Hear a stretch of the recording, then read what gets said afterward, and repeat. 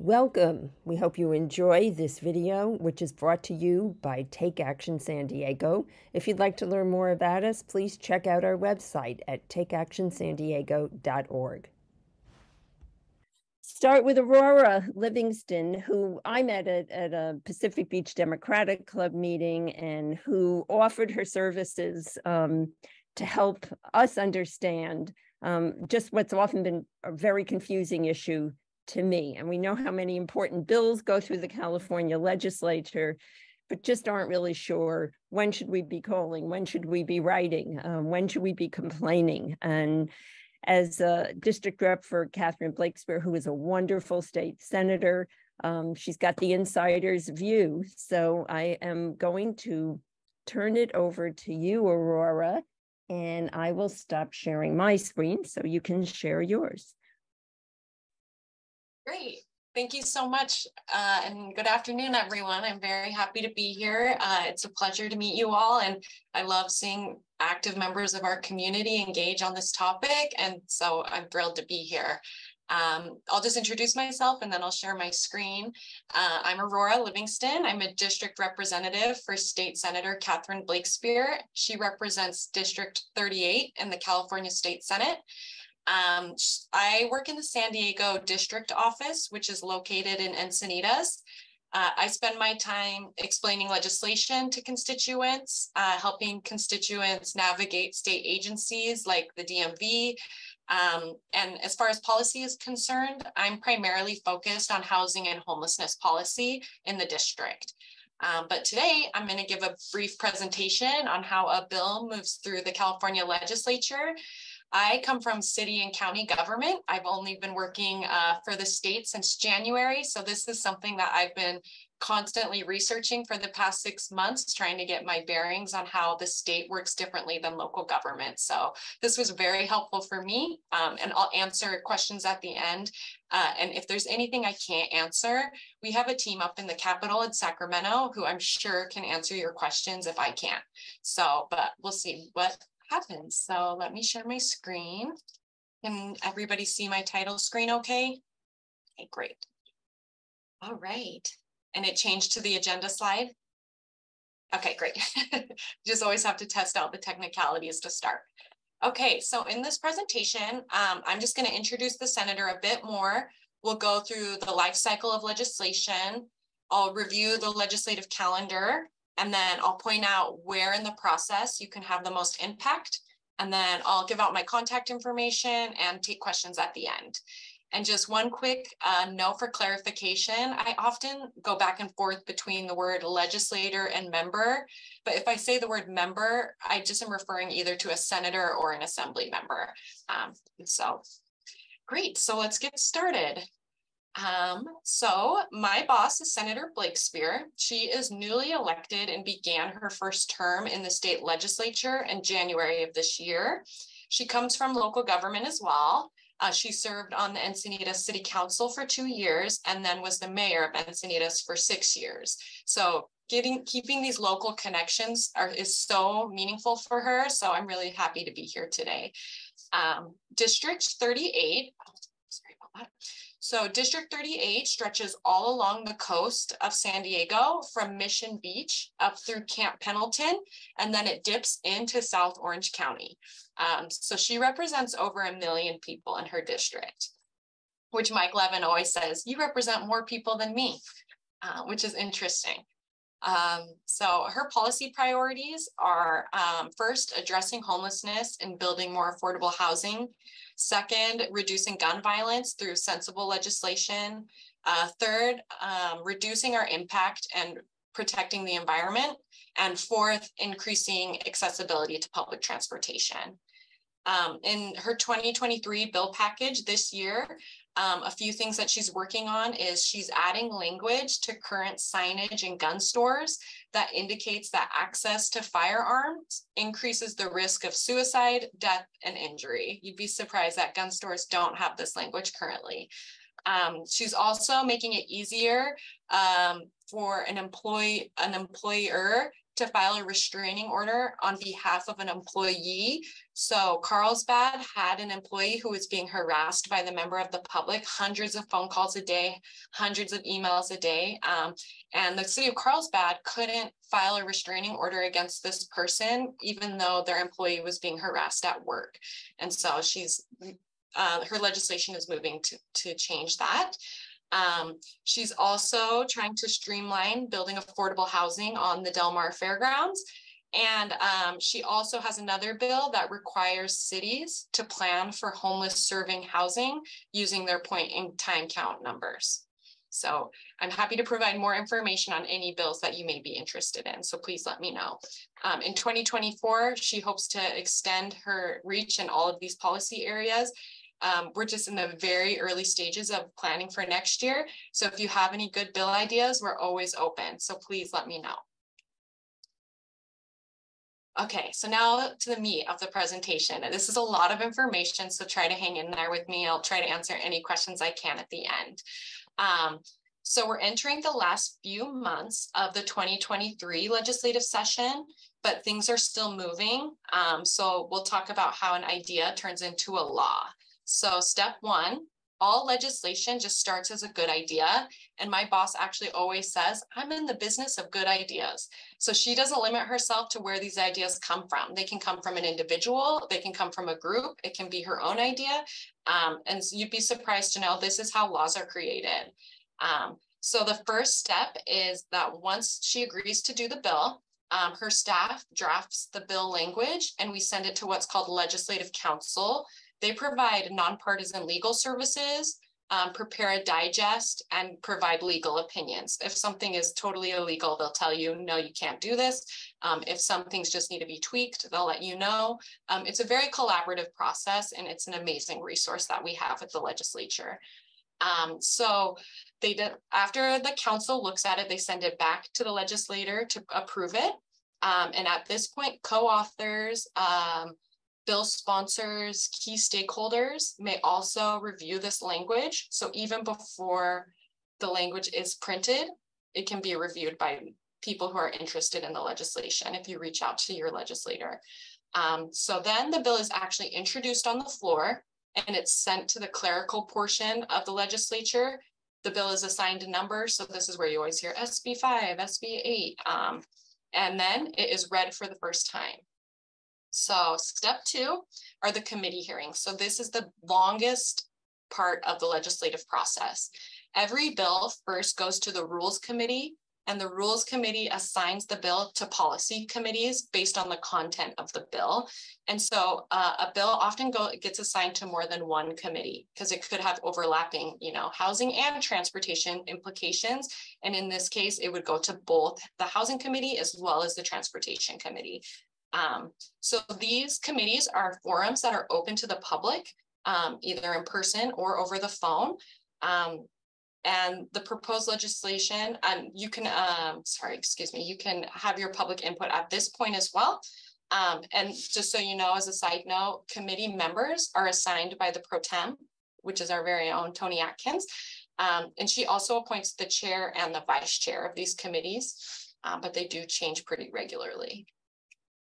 So this is a great time. Policy committees are a great time to contact your senator or your assembly member to state your position on a bill. However, it still has a long way to go and it could change significantly over time. And also, unfortunately, things do get pulled off committee agendas at the last minute. But this is when district offices can really be a great resource for you. If you call me at my office, I can find out committee assignments. I can find out the dates that they're going to be heard and the times. And usually it's in print 4 days prior to the committee hearing. So as long as 4 days before, we'll know when. So in the committee, the member presents the legislation. This is when you'll hear key stakeholders, often organizations, who will testify. They state their name, their organization, and whether or not they support or oppose the bill. There's then questions and comments from the committee members themselves. And this can be short and sweet, or it can be very, very long. It just depends on the content of the bill. There's also public comment at this stage in policy committees, but it's not like at the Board of Supervisors or at your city council where you have just 1 to 2 minutes to speak. If you have public comment, all you can do is state your name and whether you support or oppose the bill, but all of that is tracked. So it's very easy. You can call in. A lot of the times, some people do go in person as well. So part 3 of the committee process is dependent on if the bill has a fiscal impact or a state cost. So if the bill has to deal with money in any way, it's going to be heard in the Appropriations Committee. This committee is only concerned about fiscal impact and is not concerned about policy implications. They just evaluate the cost to the state.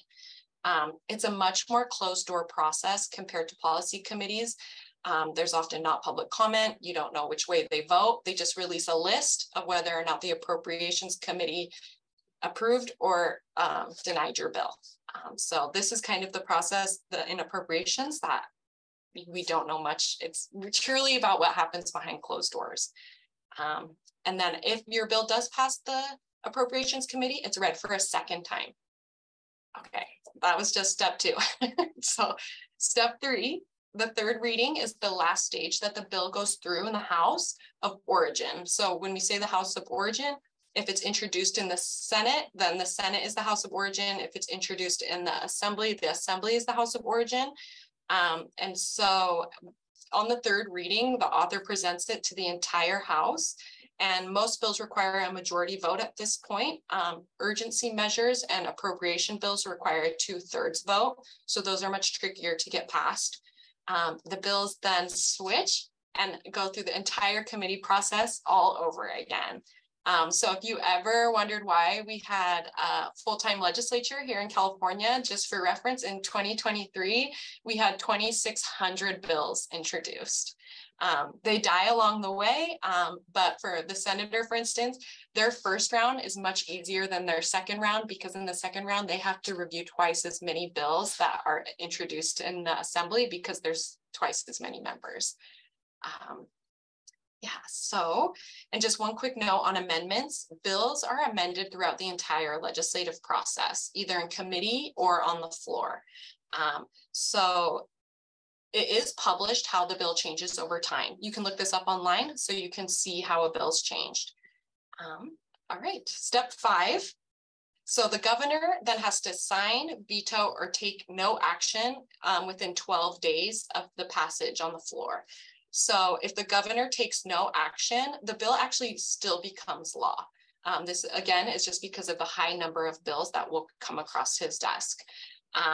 So in the final 2 weeks of session, he does have 30 days rather than 12 days because a flood of bills come in at that time. So it takes a little bit longer at the end of session. If he does choose to veto a bill, the office will release a message stating why they've vetoed it, and it can be overturned, but it takes a 2/3 vote in each house. So also quite a difficult process if the governor vetoes your bill. Step 6, if the governor signs or approves your bill, congratulations, your bill is now a law. But again, a bill can be approved without a signature. It's kind of odd, but he can just approve it without signing it. So, and the very last step is clerical. It goes to the Secretary of State to be chaptered, which actually literally means it's assigned a chapter. So that's the number that you'll refer to it in the law from going forward instead of the bill number SB 8 that you were using before. So that is the process start to finish. I know it's a lot. So just to go over the legislative calendar. So in January, on the 1st, any statutes that were introduced or passed in the prior year become law on January 1st. Unless the bill specifically states otherwise, but almost always January 1st is the day. Within the first week of January, the legislature will reconvene for its new session. So the middle of the month in February is the last day for any bills to be introduced. In March, April, and May, this is the committee's amendments. And in April, there's also a spring recess. And June 2nd, or also that was this year. So these are all this year's dates, but they tend to be around the same week. The first week of June is the House of Origin deadline. This is when the bills switch houses, remember, and again, there's more committees, amendments, in June, July, and August. So mid-September, this year, September 14th, is the last day for the legislature to pass bills. And this is pretty typical. It's that second week. And then there's a month till the mid-October when the governor has to sign or veto bills. And then typically November and December, members are back in their districts. And this is when they'll, participate in community meetings, community events. They'll spend time with their families, and also prepare for the next year, and what they're going to do in the next year with their bills. So this is probably the most important part. So when can you have the most impact? I tried to mention it throughout, but first, there's always ongoing outreach and coalition building between February and October. This is just educating people on the current law and what the bill specifically does to change the law. Building coalitions, I can tell you, is essential. For instance, in homelessness policy, something that is so intersectional, we want to connect with homeless service providers in local government, at nonprofit organizations, at charitable and religious organizations, behavioral health workers, affordable housing developers. So any person or organization that the bill is going to impact, you want to be sure to reach out to have a conversation with these people, and hopefully, be able to find their support. And if not, work with them to amend the bill to garner more support. So it really is quite a collaborative process. The more targeted approach is to express your opinion right before committee hearings and floor votes. So most bills will generate support and opposition from a variety of groups. Any phone call, letter you write, email you write, that's sent by an individual or a group is logged into a database. And so in this database, the senator reviews all constituent feedback before she votes on bills on the floor. She, of course, has her principles and her core values when it comes to certain things, but with 2,600 bills, there are inevitably going to be things where she needs to know what her constituents want, because that is going to impact the way that she votes, because at the end of the day, her job is to represent you. For submitting letters of support, the best time this is done is when committee hearings are coming up. Or before the floor vote, but either one. But the committees, you need a bill to get past a committee to make it to the floor. So committees would be the most important, and then the floor would be the second most important. You want to be strategic about this. So for example, if your organization focuses on gun violence prevention, your support or opposition for a bill is going to be the most impactful prior to the Public Safety Committee. And also, you have to consider the makeup of the committee, which are the members Republican, or are they Democrats? Do they technically support these types of bills or oppose them? And this is work that me and my colleagues are happy to help you with as well. But getting bills through committee is the hardest part. And so this is where your impact and your position is really important. And just a last note on the individual level, a constituent is supposed to reach out only to their elected official, and because this is the person who represents you. At the group level, however, if you're a group or an organization and you send a letter of opposition or support on behalf of your organization, you can send this to a member who is not your elected representative, and it will be logged into the database and for future consideration. However, if you did call, somebody who was outside of your district, they're going to ask you for your address very first. And a lot of times, we'll take comment from people who aren't in our district, but those are the people that we want to hear from directly. Okay, so my last slide is just encourage you all to follow what's going on in our office. Please sign up for our newsletter, follow us on social media, and of course, reach out to our office anytime you have comments or questions on bills. And then here's my contact info directly. But yeah, I can take questions from here, and I'll drop some links in the chat as well. Stop sharing. Thank you, Aurora. I know that was a lot of information. No, it's exactly what I was hoping for, and I think you did it. I mean, it could be dreary, but it wasn't dreary at all. And I think it's exactly what we were looking for, sort of a clearer roadmap on when are we just spinning our wheels and when are we having more impact. And so that's great. So I know people probably have lots of questions. I do too, but I'm going to open it up to you guys first. There's few enough of us, you can just raise your hand, and we'll call on you. Cindy. Oh, you're muted, yeah. Yeah. So I've heard some about a suspension file. Can you address that in terms of the process? Yes, of course. That's the Appropriations Committee that you're referring to. So this is the process that I'm the most unfamiliar with, because I was shocked to find how it's just not transparent. There's a fiscal committee that anything that has to do with the state cost, they review each of these bills behind closed doors, and then they release what's called the suspense file. And on the suspense file is a list of the bills that have a fiscal impact and whether or not the fiscal committee approves or denies of this bill. So oftentimes, if something is released on suspense, that means that it's still under review for fiscal impact, and most likely it will have to be reintroduced the next year, or the bill is going to die. For lack of a better word, it just costs too much money for the state to implement this bill. Alrighty, and Leslie wanted to know, will you get a copy of the slide deck? If that's okay with you, Aurora, I'll include that in the attachments when I follow up.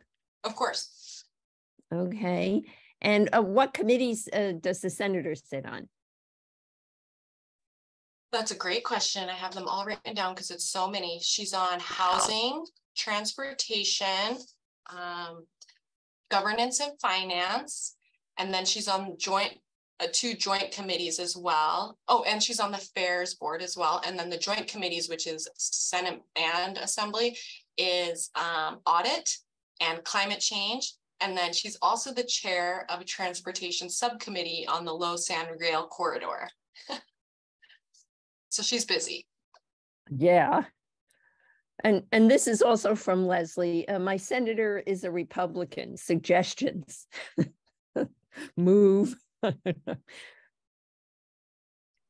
It kind of depends on the policy area. Depending on what the bill is, you could be surprised because these Republicans know that they live in, California. And so they do, it depends. I wish I had a better answer than that. You can reach out to members outside who, if you are not their constituent, but maybe you could try to convince your Republican senator that the bill that you like is a good idea. Yeah. All right. I know I have always wondered, I know that every kind of input people give is useful. But is there a hierarchy? Like, is a phone call better than an email? Where does letters fit in? Where do postcards fit in?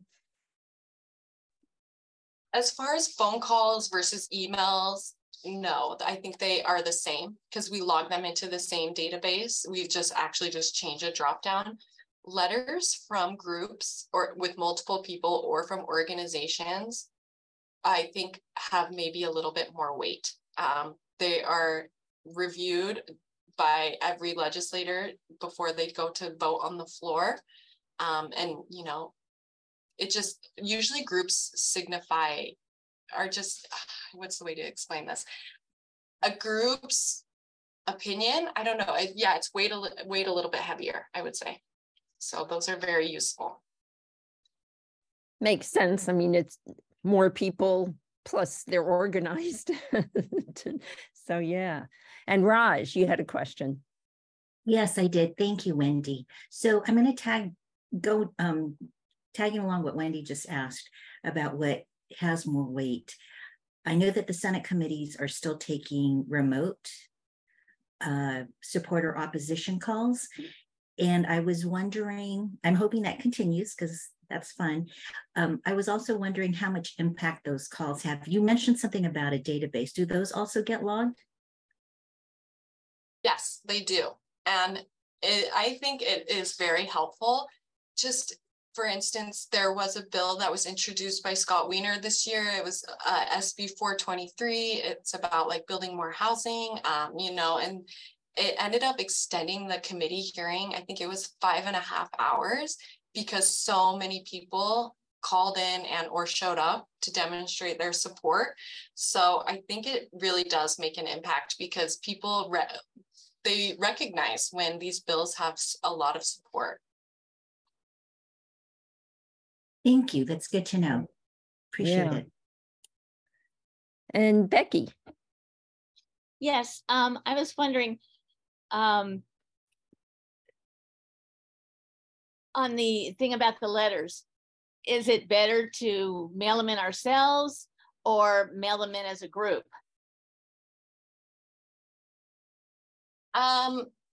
Either. I mean, as long as, you know, it's on letterhead or there's like some kind of organization name and the to line, or I mean the from line, and definitely just stating that it's an organization that represents a group of people. I think either is fine. Also, to make it easier, you know, we say letter, but it can just be a PDF document that's emailed. So that also is very helpful. All right. Yeah, I think, you know, in this group, we have so far just written individual letters or postcards to legislators, and we have not ever, as a group, endorsed a certain position or another, you know, officially. So that's something we may want to consider doing going into this next session. Yeah. I think they're both extremely impactful. I just know that when it's an organization, we actually log it, like it's in a separate part of the database, and our legislative director goes through and says like, YIMBY, Regional Task Force, People Assisting the Homeless, these are all the people who support your bill. And it's just kind of has that extra something. Okay. Oh, I have another question. Did I hear you say something about DMV that you... That was just an example. So another part of my job is just to help constituents navigate these state agencies, which are often very hard to get through to. So we have a person that's called our legislative liaison. So at every state agency, including the DMV, but you know, this is the Department of Real Estate, the emergency department, any department you can think of, we have a person that we can get on the phone. So if you call me and tell me, I haven't been able to fix this DMV problem for 2 months, it's so frustrating, I can actually reach out to someone directly for you. So I was just using them as an example because they seem to be one of the people we reach out to the most, them and EDD as well. Okay, because I have my real ID, but I have, you know, a friend or two that is having problems getting their real ID because, you know, they've been divorced. I mean, they're women. They've been divorced and changed their names different times, and they don't have all those records. Yeah. And to me, it's kind of sexist that women have to go through this, men don't, you know, but, you know, so what, you know, so if I had somebody that could, you know, help them out with that, that would be really nice to give them, because, you know, it's really a problem for them to, you know, because then they can't fly anymore if they can't get a real ID. Yep. So I'm happy to help. Like Senate offices or assembly offices are the perfect person to call for something like this. I dropped my email in the chat. Feel free to give that to your friend. She can email me directly. And if she's not a constituent of ours, I can directly connect her with someone from Tony Atkins district or whoever it may be. Okay, thank you. And thank you guys for listening to all that. Sorry. Yeah, let's not get into DMV stories. Right. Any other questions for Aurora? All right, then, Aurora, you've been so kind to take time out of a Saturday. I know how hard people with your kind of job work, and I know it's 24/7. So We really, really appreciate this. And the video and the slides, I think, will get distributed to our mailing lists and our newsletter, and hopefully shared with other groups as well. I think it would be enormously helpful. So thank you so much for your time and for that great presentation. You're welcome. Thank you for having me. Please feel free to reach out to me. Even if she's not your member, we can figure out who is and get you talking to someone to help you. So thank you so much. Have a good rest of your Saturday.